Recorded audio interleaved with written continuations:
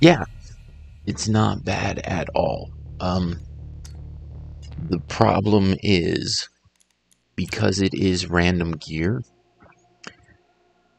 Let me show you.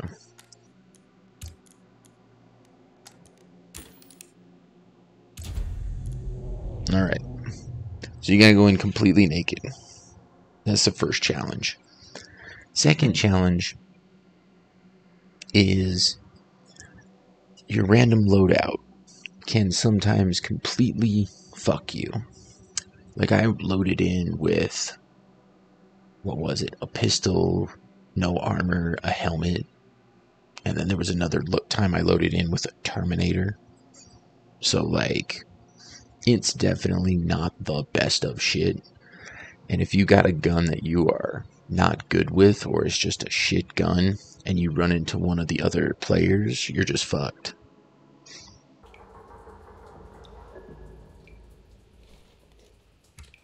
Alright, see, helmet, pistol, medbag.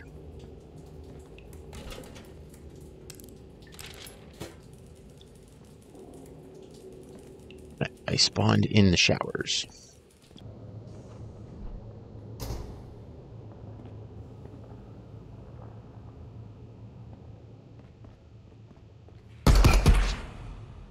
My guy, we can be cool. We ain't gotta fight.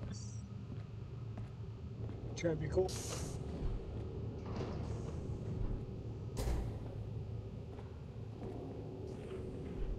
We chilling.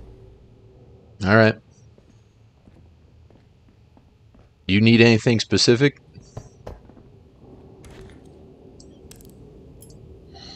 Not really. Good shot, by the way.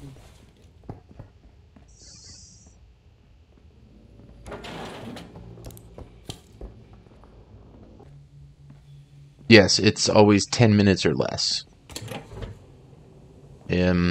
Again, the point is they don't want you to just completely abuse this.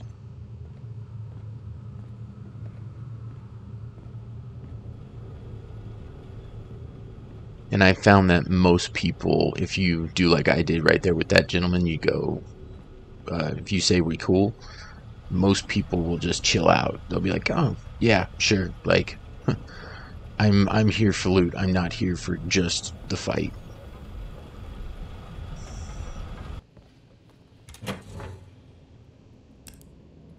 Look at that, another M712.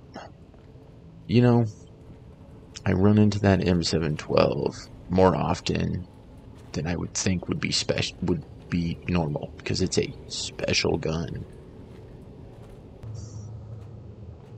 Best part about this mode is the escape pod is the end of the mode. So once you finish that animation, you've escaped.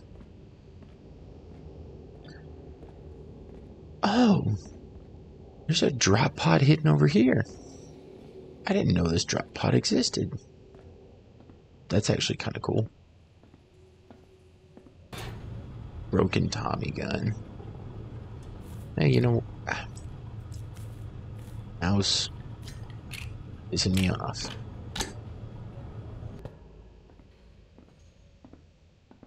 Fuck off.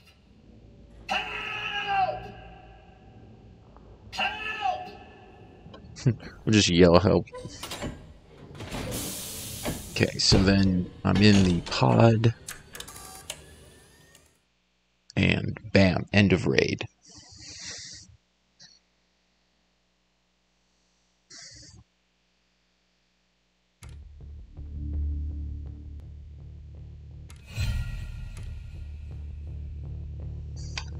Right? So raid length 23 minutes. I don't know how accurate that is, because obviously I spawned in with 10 minutes. So I don't know if their counter is off, or if the intention is to eventually include raiders in with normal marauders.